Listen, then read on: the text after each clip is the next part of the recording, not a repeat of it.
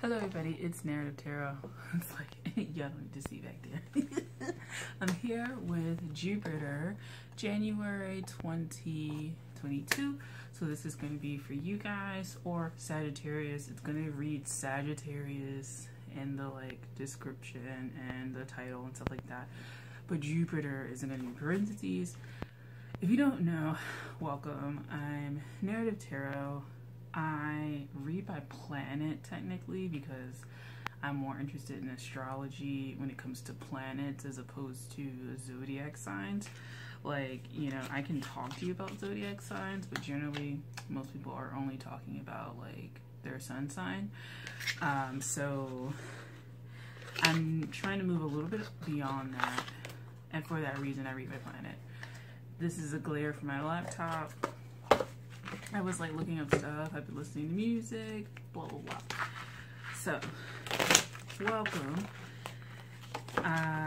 Yeah, you're interested in that. So, generally this falls into two parts. That's 4. This is now 6. 2 parts. I use one deck and then another deck for another part. So, I think the last time I checked, I was looking at the description of somebody else's video. It's not even the description, it was kind of like the thumbnail. It was something like Jupiter's going to Pisces soon, I guess. And I brought out this deck, which is the Affirmators Tarot. So I'm assuming childhood shit might be coming. Or just hopes and dreams and wishes and stuff like that. So for this, I'm using this deck, the Affirmators, I was gonna say Fountain of Life. That's not what this is called. It's called the Fountain Tarot. And then I'm going to use the Gilded Tarot. If you want to know how I do my tarot decks, because I do assign a planet or planets to them, sometimes aspects, but not all the time. Then yeah, that's how it goes. Ooh. Are you thawing out your heart? You thawing out your heart there? Wow. Alright, so some of you guys could be getting over a breakup. Some of you guys could be getting over, a misstep. So you have the 3 of Swords, then you have the 8 of Swords under it. So some of you with the 8 of Wands and the Star under that, followed by the Queen of Cups and the Hermit. Some of you guys could be going through a breakup at this time. Wow, the beginning of the year, damn. All right. You got the Ace of Pentacles though. This was established. You have the 9 of Swords before you even start with this. We have, this is well established, High Priestess. This is not anything you don't know. 3 of Cups at the bottom. You could just want your freedom at this time, to be honest. It's with the 3 of Cups in the third party situations. It's the third party, and nobody ever listens that the third party could be a job or anything like that. It's always it's some bitch, some bitch somewhere. Never their job, their preoccupation with money, their childhood wounds, their short man complex, short woman complex. It's never those things. It's always just that chick that you really don't like to begin with, but you're trying to make excuses not to like her because she's stealing your man. But that's not true. It's and honestly, if he was gonna go, wouldn't that be great? Now you know. I'm not drunk, guys. I'm not. I am a happy drunk though.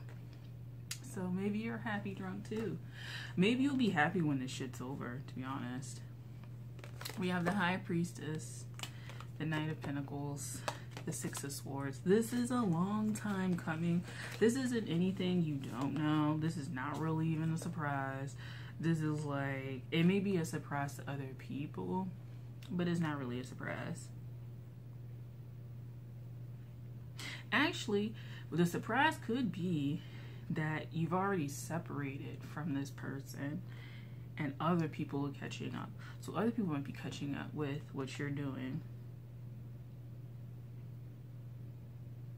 You may have friends who, kind of weird. You may have friends who, like, y'all all end up in relationships at the same time, or y'all all end up breaking up at the same time. There's something with that bond that you might want to explore. You know how people, this is so TMI, but when people have period syncing, even though I think doctors don't think that's a real thing, lived experience it is. But anyway, for the dudes, I know you like checked out and shit, but whatever. You need to know this. But you could be like linking up with that 3. Oh, the devil is under that. All right, so the devil is under this 3 of Cups. What could be happening is just pay attention to the advice that you get from people. Pay attention to the advice that you get. Okay, Queen of Cups. Let's see. From other people, and just listen to yourself, to be honest. With the Star card, wow, they came out again. So some of you guys could have like an Earth moon or a Scorpio moon. So, and you got the Magician. So I would say for January, don't fall into that trap of new year, new me, and you cut everybody off, or like be wary of being that person that like acts like they're so together. And I mean like in a way that is, if you break up, that you're immediately on to the next. And you know the shit that people tell themselves, that like when they're really hurt, you know what I'm saying, like when they're really hurt but they won't admit it, you know, like it's like you're really hurt, and instead of saying that, like there's some toxic coping mechanisms that come out, and your friends, I'm not going to say it will be the death of you, but your friends may be the death of things that are really positive. Like they could be the death of things that are like negative through being encouraging and helping you to move out of your comfort zone and being very honest and offering criticism when needed, and like constructive criticism that builds you up but also gets the job done in terms of being clear about what needs to change.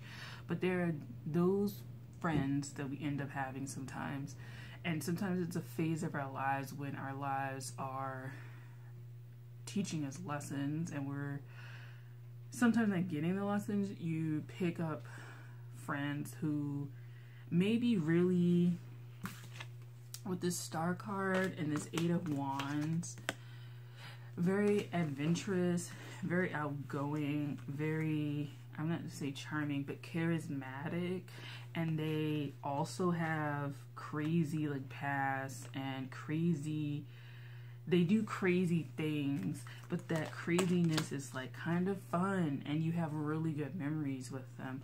But what I'm saying is kind of when you start to change up out of that, sometimes the craziness is no longer fun, it's just crazy and it's destructive, and you start to kind of realize like pulling up on somebody at like 35 is not necessarily the best thing anymore. Or every breakup you go out and you get blackout drunk and you don't remember half the night.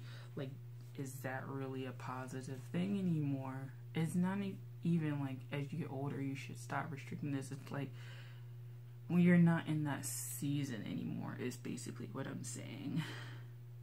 And so this could be the death, but it could just be a dead end. Like just making sure you're not hitting a dead end with some of the stuff that you're continuing. And when you hit a dead end, you recognize it as a dead end and you don't persist and try to plow through, because that's something that your friends could, you know.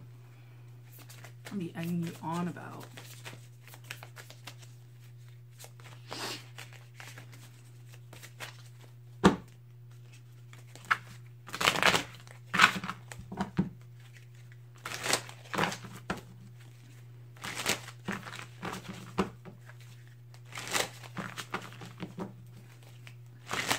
I'm going to say watch out for purposeful bad advice.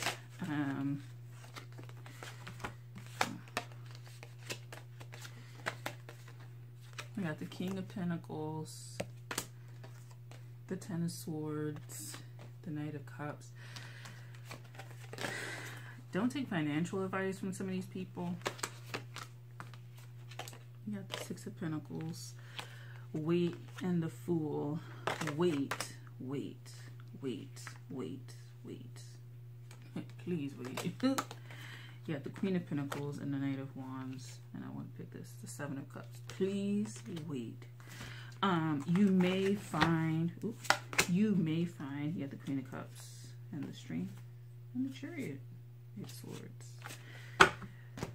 You may find at this time, with this whole new you, new do, new hair, new this, new that, you know, I'm doing this, blah, blah, blah, that you may find people who sense that newness as an energy. Think of it as a pie, and it's a freshly baked pie, and everybody wants dibs on it. What will happen is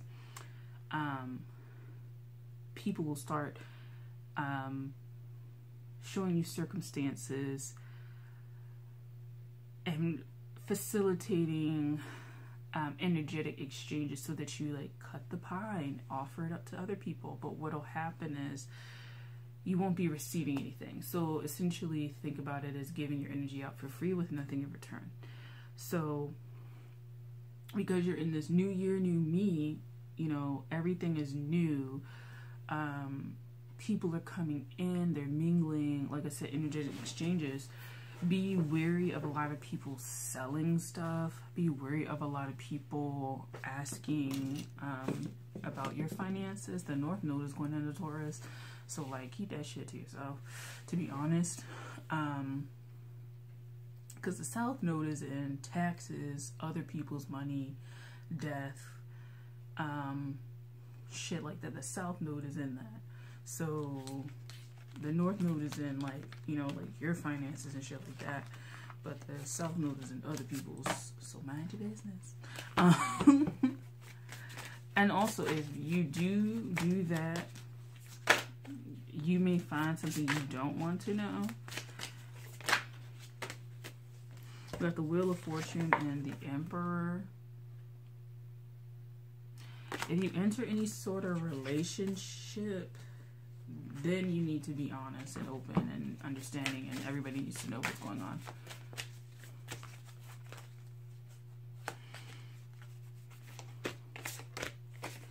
You got the Queen of Cups and the Eight of Pentacles. Mind your emotions this year.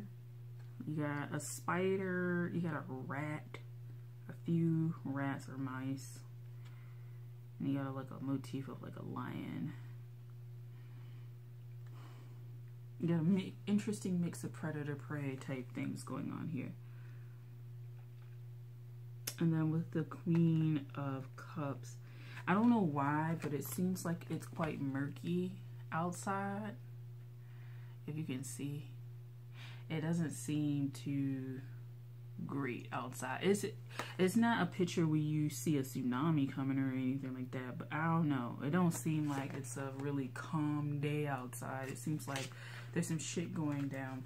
So I would say every once in a while, stop offering yourself, stop offering stuff, stop putting your energetic, you know, bag out to offer coins to everybody, and sit back and observe what comes to you.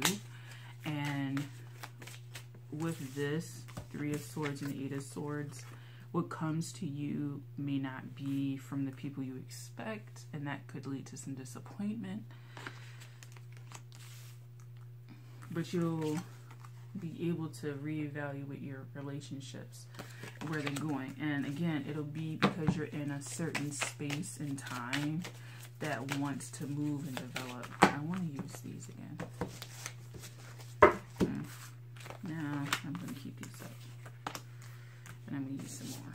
So I'm going to go back to this stuff.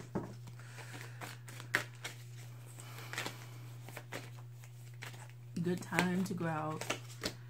It's a great time to go out in the winter. And then the Ace of Coins is still at the bottom. You have the Ace of Wands, got the Devil, got the Page of Swords. It's a good time to figure out where you can turn the lights on and off.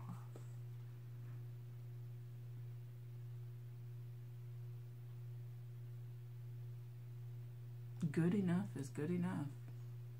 If you worked on something good enough towards 80% operational, you know, you're 80% less triggered, you know, your finances are 80%, maybe you can move to a place that's like 20%, an area of life that's less, and use that light for the rest. Now, you need to be cognizant that when you shut the door, the devil is scheming to like overtake what has been worked on. But simply revisiting the room every now and then helps, right? So if things are good enough in your relationship, I'm not saying like abandon the shit, but fall into a nice comfortable rhythm, check in, but maybe turn your attention out to other areas of your life that you need to work on. And that do not deserve, but, well, they do deserve it, but need more concentrated effort. And don't let, with the devil there, don't let it get stagnant, right? Like I said, check in, always introduce something new and spark, you know, things like that, but move on to other things.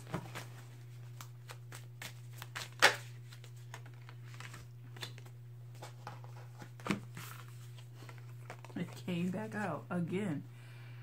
Devil and Ace of Wands. And the Ace of Coins is coming back out. So maybe y'all need to focus on your finances. Child, this is me. Maybe you need to focus on your finances. Maybe you looking at every other motherfucking place and your finances. And really your energy, everything goes back to your finances. Everything shows up in your material world or doesn't, depending on what you're going through. And the North Node is in Taurus. So if you take nothing away from this, focus on your finances. It will reveal your psyche. I will link, hopefully, the North Node and Taurus video that I did. Anyway, all of that. Your psyche is going to come out in your finances, essentially. And you want to make sure it's as cool as possible, but that you're, like I said, you go to all of those little rooms, and the ones that you got to go in there with your little sword and shit like that and fight off a few well, I like working with dragons, but a few dragons, few beasts, and you slay them or whatever, and then come back out and go to another room. Make sure when you start new things that you clear the energy. It seems like with the devil constantly showing up here, the energetic cords going from thing to thing to thing will be really potent in 2022 for some reason. So energetic cords that you don't cut that carry over from 2021 or even before then into 2022 and beyond will be amplified in the energy that they send you or the energy that they take. So this may be a really interesting year in terms of your energy levels. You're going to have to keep them stable.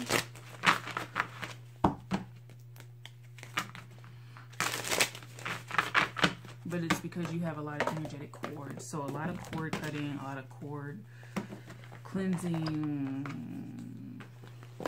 maybe past lives, shit like that. Alright, let's wrap this bitch up. Alright, so we're going to go to this one. I haven't used this deck yet. Alright. What's the last Last message.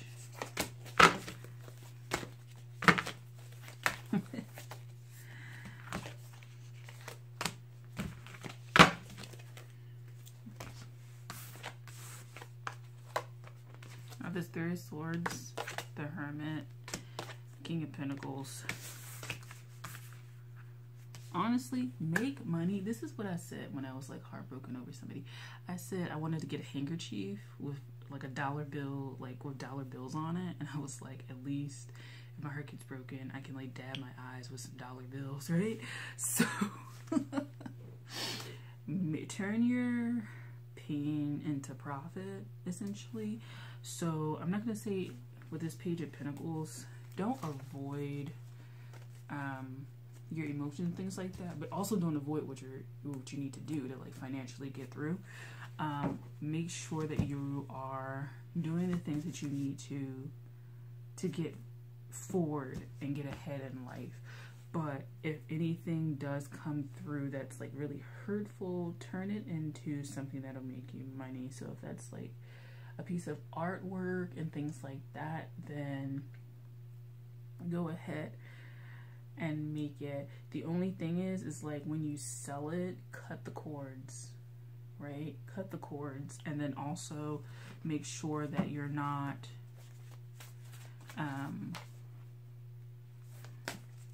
I say publicly broadcasting it. That sounds weird, but you don't need to make a big stink about the money that you make from it, because through your art you could be signaling for someone to come back, or energetically signaling somebody to come back for some reason with these two.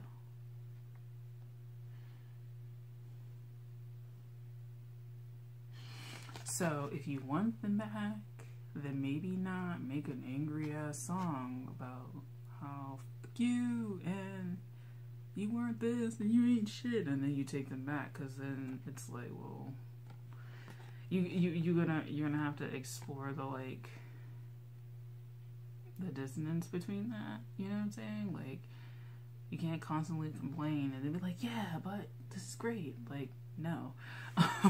And so when you make this art, know that it's final, and know that your emotions that were in there are like final, like that's what you really felt. And if you don't feel that way, don't force your artistic thing, because I have, like you said, I have to make money off of this. But if you're gonna make money, put your energy into making something really great, something that's really honest, but not rooted in revenge. Something that's really honest, as in like you're getting your emotions out and you're not aiming to get back at them, and you're very kind of a little bit distanced from the event. This is like so, like, what the fuck? It's like so contradictory. A little more distance from the event so that you're clear about what you want to create, and then it's a little bit more pure because you can really reflect on what you want. It'll come across as less fully in the moment and more resonant with who you are through having let it go for a while.